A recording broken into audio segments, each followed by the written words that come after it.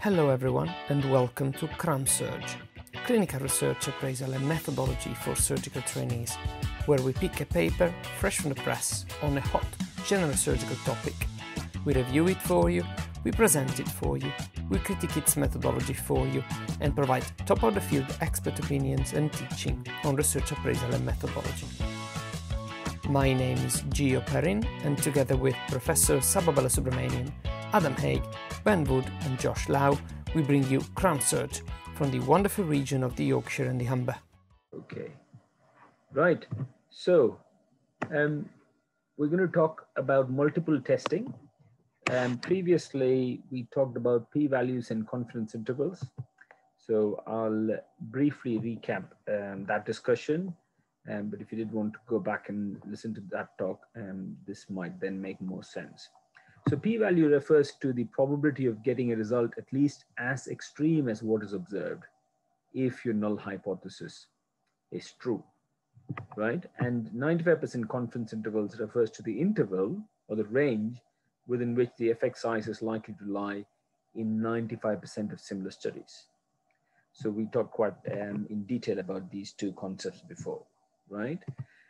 We also discussed hypothesis testing. We talked about the null hypothesis, and we talked about type 1 and type 2 errors.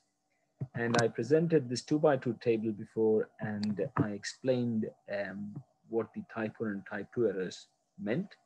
So essentially, type 1 error is the error we commit when we reject a null hypothesis that is actually true, right? And type 2 error is when a null hypothesis is false, but the study is unable to reject the null hypothesis. So that's a type 2 error.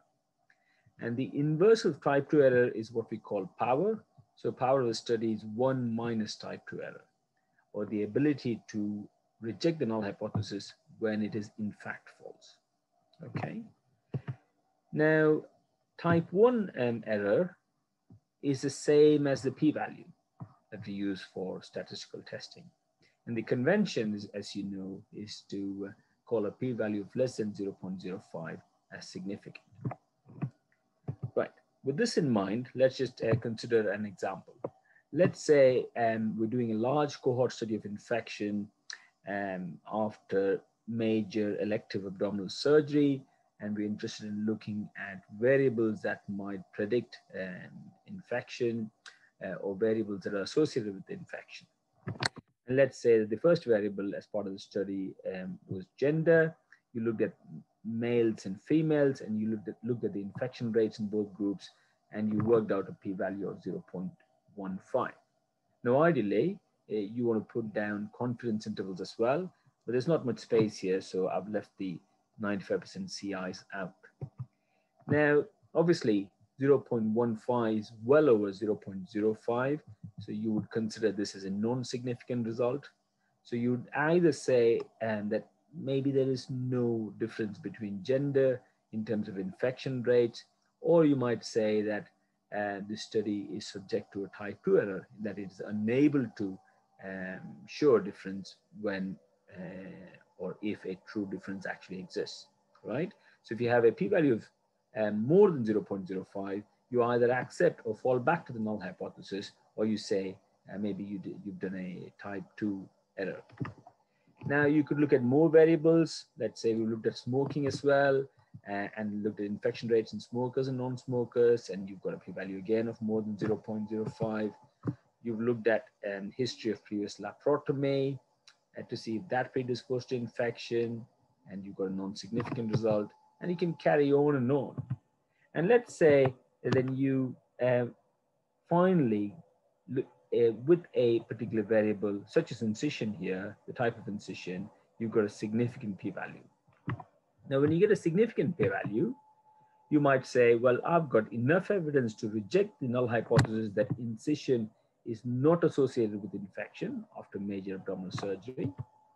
Or you might say that you've committed a type 1 error, that actually there's no difference, but the study has shown a spurious difference. Okay. Now, if you're doing multiple tests, you could argue that just by chance you get a significant p-value. And here we've done 1, 2, 3, 4, 5, 6 tests. And you could ask the question, is the type 1 error rate or the p-value still only 0.05%? Right? And that'll be a valid question because you've just done tests on as many variables as you could get your hands on. So that's the issue with multiple testing or multiple comparisons. If you've done a single test, the chance of falsely rejecting the null hypothesis is 1 in 20, which is the type 1 error or alpha. And it also goes by the name the false discovery rate. In other words, you're saying you might have stumbled on a significant p-value when actually no difference exists, and therefore you're making a false discovery. So it's called FDR, or the false discovery rate. And it all refers to the same concept. It's the same as type 1 error. It's the same as alpha. Now, if you run more tests, logically speaking, you're going to increase the problem of false discovery. You're going to be making claims when there really is nothing to claim. So if with one test, the risk of type 1 error is alpha, then the risk of not making a type 1 error is going to be 1 minus alpha, right? With multiple tests, the risk of not making any error, any type 1 error in any of these tests is going to be 1 minus alpha to the power of m. So just bear with me. This is important to kind of get a grasp on the amount of false discovery that can happen if you do multiple testing. So with multiple tests, the risk of making at least one error is going to be 1 minus alpha to the power of m. In other words, what we're saying is if you do 5 tests, 10 tests, 15 tests, the risk of making at least one error is going to become more and more and more. And this is what some people refer to as family-wise error rate, right? Now, if you want to plot a graph between the number of tests you're doing in your study, and this could be a randomized controlled trial or an observational study. In the example we're discussing, it's simply an observational study of infection after major surgery. If you do more and more tests, the false discovery rate is going to go up and up and up, yeah? To the point that if you do almost 100 tests, you're extremely likely to get a spurious result just by chance. If you do 10 tests, for example, and you come across so many studies that do well over 10 tests, and the false discovery rate is 0.4. If you do 20 tests, the false discovery rate is 0.64. You're more likely to get a false discovery rate than not, right? And this is a big problem in clinical research. Right, so what are the solutions? So what can we do about it? Now, some would argue or have argued that maybe you shouldn't do multiple tests. Maybe you should just repeat another study for each hypothesis. But you probably realize that that is just not practical, just not feasible. And you can even argue that it's not ethical either, that you subject patients, if it's an experimental study, to more and more trials, each trial addressing a single hypothesis. That just doesn't work. Another potential solution is to do the tests, do whatever test you think is appropriate, but interpret them cautiously. That's a practical suggestion, but obviously that's prone to misuse and misinterpretation. You know, what's cautious interpretation for one person would be a bit rash for others. Right. You could do a validation study of the discovery. Let's say you've done a study and you've shown that maybe gender, maybe age, and maybe something else potentially is associated with the infection because you've got p-values of less than 0.05. And then you say, well, actually, this is an exploratory study, and we will have to carry out another study just looking at the variables that have been shown to be significant in the initial study, right? But obviously, that'll have to come later. That'll have to be a separate study that you've got to conduct on a separate population. And another suggestion, and this I think is extremely valid, is to say that you will plan your study, even if it's an observational study, you'll plan it in detail and you will submit the study proposal to some kind of review body, or you might even publish it online. And in the study plan, you will clearly say what are the risk factors you think you're going to analyze and why you're going to analyze and what's the biological rationale for including those variables, and you will simply stick to it, right? That's a very sensible approach. It reduces the temptation for researchers to just scroll through the data looking for interesting variables or any variable that they can get their hand on, and then they look for significant p-values. It doesn't, however, fully address the problem of multiple testing, obviously. We're still doing multiple testing. It's just that it is planned. You could do some simple statistical adjustments, like the Bonferroni correction, and we'll discuss the Bonferroni correction in a minute. And this kind of adjustment of the p-value will reduce your type 1 error rate or the family-wise error rate. But what it'll do, on the other hand, will be that it'll increase your type 2 error. In other words, it'll make the study less powerful. In other words, you might ignore some really positive findings.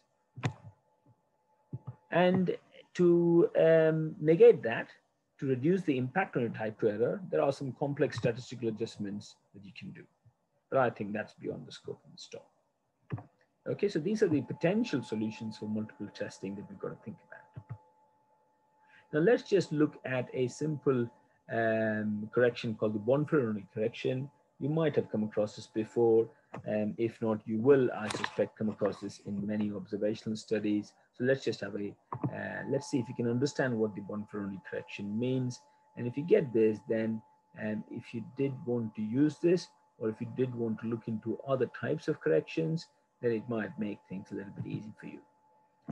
So the aim of the Bonferroni correction is to reduce the risk of your type 1 error, or the risk of falsely rejecting the null hypothesis.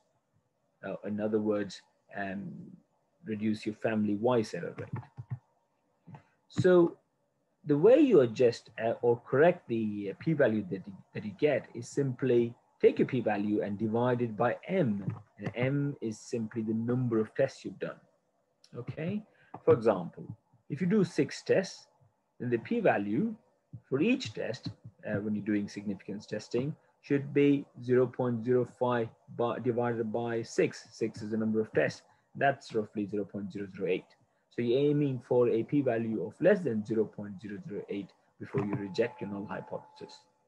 Okay. Now, if you do that, and in a study you've done 6 tests, then your family-wise error rate, which is a formula we discussed before, as is shown in the slide, will be 0.047, which is very close to 0.05. Okay, so if you've done the Bonferroni testing, you can be reasonably satisfied that you've reduced your type 1 error rate as much as you possibly could. And then therefore, going back to the graph that we discussed, the graph that shows you the relationship between the number of tests you do and the false discovery rate, you apply Bonferroni correction, and you can keep the false discovery rate to 0.05 or less, right? So this seems good. However, what's the problem? The problem is keeping the type 1 error low comes at a price. It increases your type 2 error. Or in other words, the power of your study goes down, which means the probability of ignoring a significant result goes up. Okay, so that's not great for a number of reasons. Now, there are a number of other tests, and these are all listed in this slide. These are slightly less conservative in that they don't impact on your power of your study too much. However, they're a bit more complicated, and like I said, you're better off getting some statistical advice if you want to do this. Right, so the problem with doing statistical adjustments for multiple testing is that it becomes a little bit illogical and a little bit silly in some instances. Now, we've just discussed a paper that looked at differences between 2 groups and differences in the risk of incisional hernia in patients with and without a mesh. And they also compared lots of other variables between the 2 groups and also between people with and without a hernia. So do we then adjust for all of these baseline comparisons? And if you do that kind of adjusting, then it'll be very difficult to show differences between groups. The other thing is, if you do a large observational study and then use the data set for a future study looking at another interesting sort of hypothesis, what do? Do you adjust the new analysis? And do you then go back and say, well, actually, the paper that we published before hasn't been adjusted, and therefore we'd want to adjust it and publish corrections? It becomes impractical. And what about outcomes and risk factors that are related? So you have sets of outcomes that are very related to each other, and similarly sets of risk factors that could be related. And how do you adjust the degree of the correction depending on relatedness? For example, if you look at outcomes such as infection, you've got superficial and deep infection. And if you add in further outcomes such as readmission, reintervention, quality of life, they can all be very related to each other. And therefore, if you have a significant association between a variable and superficial infection, for example, it's also very likely to have an impact on deep infection and on readmission and so on and so forth. So correcting them, correcting the analysis using something like the Bonferroni correction just seems really harsh. Similarly, if you are looking at risk factors for infection, if you consider a risk factor like smoking, and then another risk factor like poor nutrition or alcohol intake or occupation, again, these are risk factors that are very related to each other, and you get the same problem. And if you insist and adopt a very rigid attitude towards correcting for multiple testing, what's to stop researchers and authors salami slicing the publication? What's to stop people from saying, fine, in this study, I'll report on these 3 or 4 important risk factors, and then I'll just do another study and report on another 3 or 4 risk factors, looking at the same data set. So that'll be a problem. So there are all these problems with insisting on statistical adjustments for multiple testing, which is why a number of journals these days do not insist on Bonferroni correction or other kinds of statistical adjustments. Right, so what have we learned? What's the summary? So I hope I've shown you that multiple testing in observational research particularly is quite a significant problem, and there are no easy solutions. My suggestion would be to plan all your analysis as much as possible a priori, and be clear and describe this in your study proposal, and try and stick to it when you're doing your analysis. Be transparent about your primary outcomes and your secondary outcomes, your primary endpoints and your secondary endpoints. Be very clear about what your key endpoint is and what your other endpoints are going to be. And when you're writing your report, when you've done your analysis and you're putting it all together, let the readers know clearly what the effect size is. For example, if you're looking at smoking, let people know what the infection rate in smokers is and what the infection rate in non-smokers is, along with the p-values and confidence intervals. And then the reader can decide, not just based on the p-values and confidence intervals, but also on the absolute numbers. And if you've done a lot of multiple comparisons, then explain the caveat. Explain that this is exploratory work and that you've done multiple testings, and that when it comes to secondary outcomes, the results, the significant results particularly, have to be validated in further studies. And finally, remember that you don't always have to adjust for multiple analysis, especially if you made it clear that you planned the analysis and that the authors have explained that this is exploratory work and this needs further validation. Thank you. Thank you everyone for tuning in and listening. Until next time, keep running your life with our surgical podcast.